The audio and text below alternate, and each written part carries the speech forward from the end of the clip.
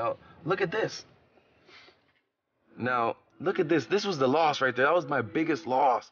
$83,000, dude. I lost 83 grand. 83 grand, guys. In the previous video, we covered 5 reasons why you should pick up trading as a side hustle, and in this video, we will cover why you shouldn't. Everything has pros and cons, so today, I will give you 5 solid reasons why you should not become a Forex trader. This is not to discourage you in any way, but to encourage you to have some self-awareness before committing yourself to join the Forex markets and trading as a side hustle. My trading plan wasn't really more about the technicals, guys. It was more about the psychology and the emotional part about it. You know, I controlled who I am on the inside. I had to develop, I had to become somebody else. Top of my list is emotional awareness. Lack of emotional awareness leads to problems such as overtrading, revenge trading, over-leveraging, and other negative contributors that lead to extreme frustrations for most Forex traders. In my experience, Forex trading requires a high level of self-awareness which comes with one understanding of their entire being, and that includes their emotions, which is something that most people lack. If you are one of the people who can't control their emotions, I would recommend you not to pick up trading as a hobby or anything, because that is the easiest way to ruin your life. Until you work on yourself as a person, trading can be challenging because you always have to show zero emotions when in the charts. Emotions mastery is a life skill every trader needs, whether it is euphoria from winning a big trade or depression from losing a big trade. Your emotions must always stay at zero. Trading exposes you to things about yourself that you never knew. You may think you are a patient person, a calm person, a less emotional person until you start trading and realize it's not what you thought. A little positive thing is, you get to learn so much about yourself while at it, and you get challenged to work on yourself for the best. Only that you will do so as you lose money. Bro, like, this is not a joke, man.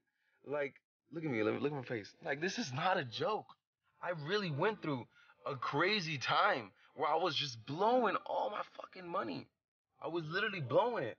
You know what I mean? Like, bro, like, look at this nasty losing streak, guys.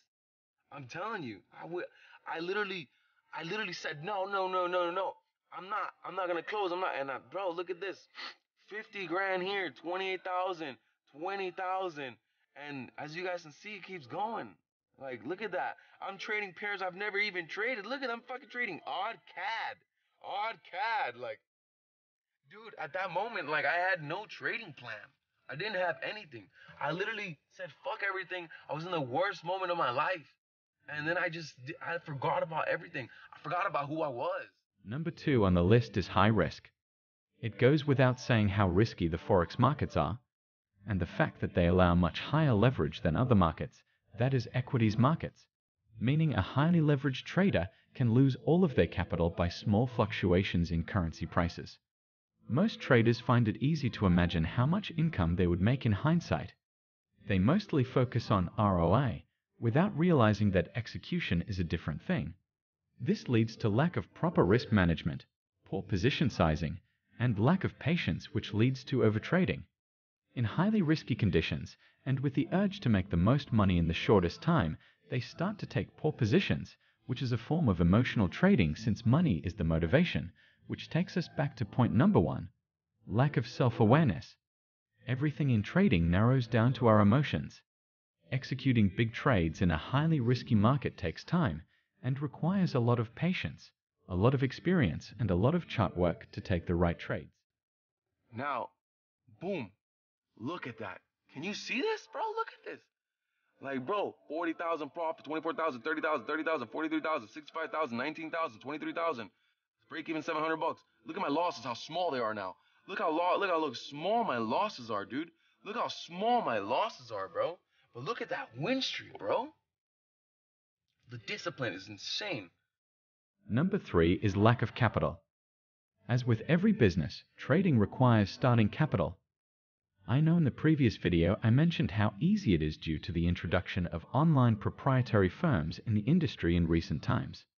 However, as a funded prop trader myself, I can assure you one thing: getting to become a funded trader isn't the easiest journey. It costs money, blood, and sweat. Maintaining those accounts is even harder than the evaluation process, but we shall discuss prop firm trading in depth and in a different video.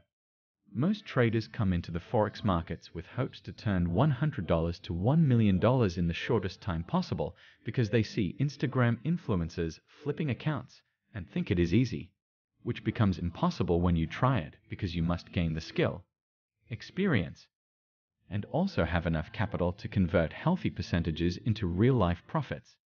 It is possible to turn $100 into $1 million, sure, but it takes a long time.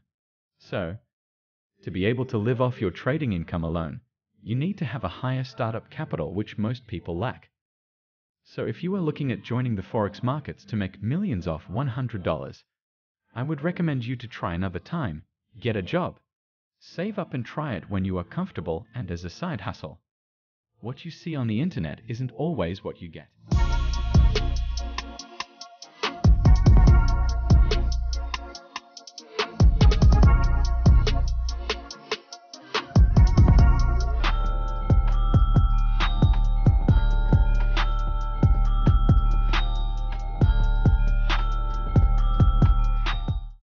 Number 4 is the fake mentors and scammers.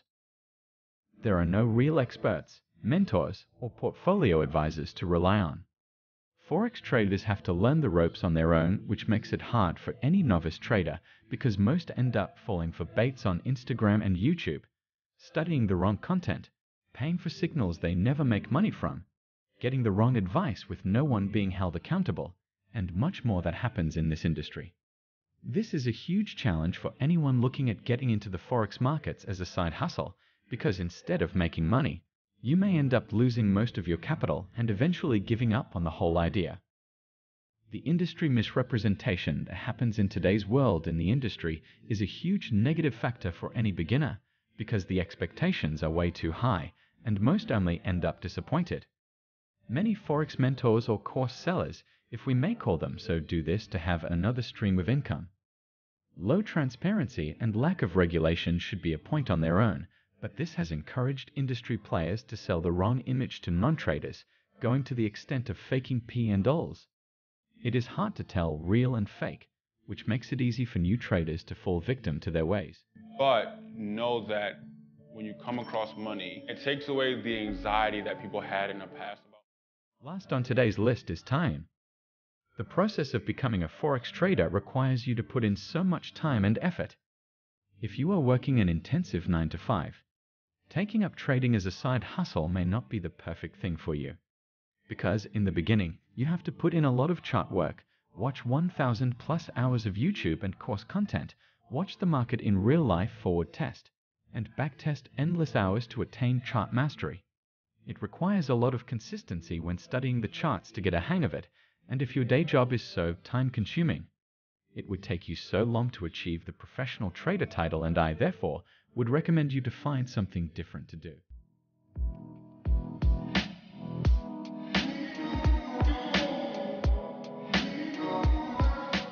Dear traders and aspiring traders, that brings me to the end of this video. I hope you learned a bit more about Forex trading, Forex markets, and from a trader's perspective.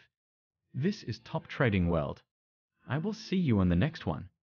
Take care, manage risk, and have a better trading life.